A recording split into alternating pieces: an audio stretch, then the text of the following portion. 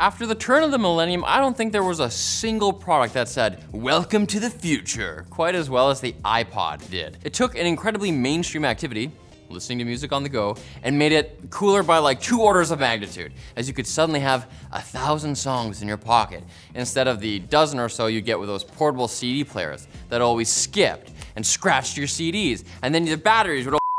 But of course, in the eternal quest for do-it-all gadgets like the Swiss Army knife, the Bowflex, and the Magic Bullet, the iPod started losing popularity once smartphones hit the scene, as no one wanted to have to carry around 2 devices when one would do just as well. Although the iPod managed to hang on for over 20 years thanks to ease of use, slick marketing, and for a while higher storage capacities than competing smartphones, Apple finally discontinued it in May 2022.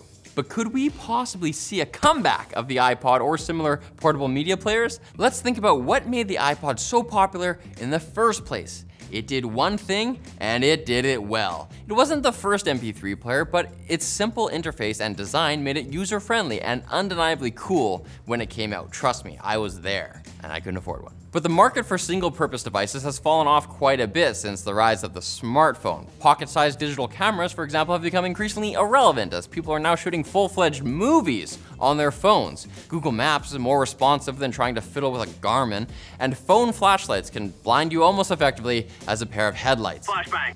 So digital music players would need to offer something a smartphone doesn't to remain viable. We'll tell you one way this is already happening after we thank our sponsor, Enlisted.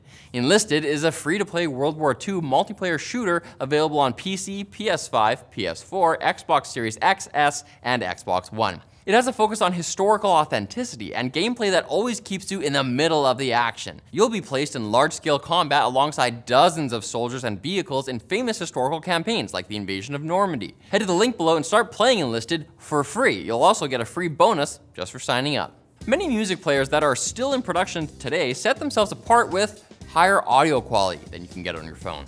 Assuming the songs you put on them were encoded at a high enough bit rate, they support very high resolution playback and include quality amplifiers and DACs inside that can even rival desktop models. Some of them can even drive high-end, high-impedance headphones that would sound quiet or distorted on typical portable players or smartphones. And some have a balanced headphone output to reduce interference.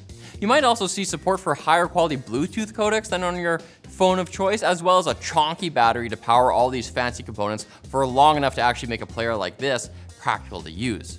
Of course, all this assumes that you care enough about audiophile quality sound to drop up to 4 figures on one of these players.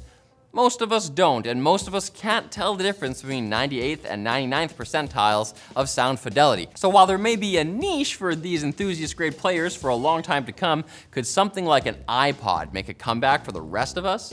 Instead of overkill audio quality, maybe the average person could be sold on more practical improvements. Offer a 4G or 5G data service that can only be used for music streaming when you sign up for a service like Apple Music or Spotify. Home security company Ring notably uses this same paradigm for cellular backup already. Give it longer battery life than a smartphone and better storage options for when we want to listen to music in areas with poor signal. Most phones don't even offer SD card slots anymore, so simply giving people the freedom to expand would be a major plus if they spend lots of time living in or visiting places with a slow or unreliable internet. But you know, I don't see any of these things being a good enough reason for Apple to bring back the iPod. It's just not their style.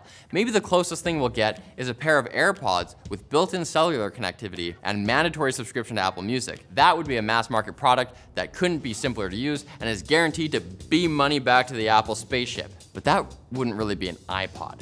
Which leads us to believe that the iPod as we know it is probably permanently dead. But I mean, of course, we'll never forget it. I mean, record players were invented in the 1870s, but you can still just walk into a Walmart and buy one, right? RIP, iPod. So thanks for watching, guys. If you like this video, hit like, hit subscribe, and hit us up in the comments section with your suggestions for topics that we should cover in the future, or maybe your memories of your first iPod.